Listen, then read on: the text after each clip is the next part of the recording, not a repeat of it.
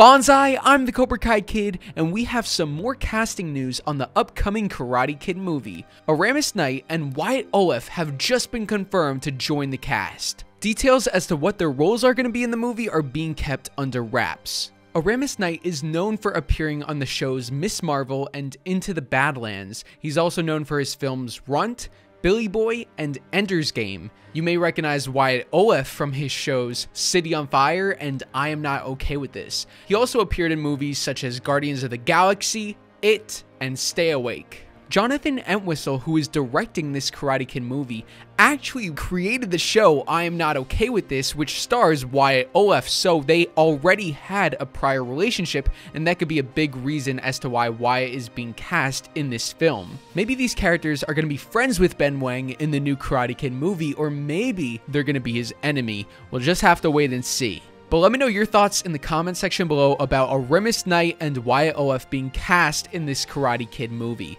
Thank you all so much for watching. Make sure to subscribe to Cobra Kai Kid and turn on all of your notifications so you never miss a new video. Hit the like button and share this video with your fellow Cobras, Eagle Fangs, and Miyagi-Dos. I will see you all next time, and until then, Cobra Kai never dies. Cobra Kai Kid.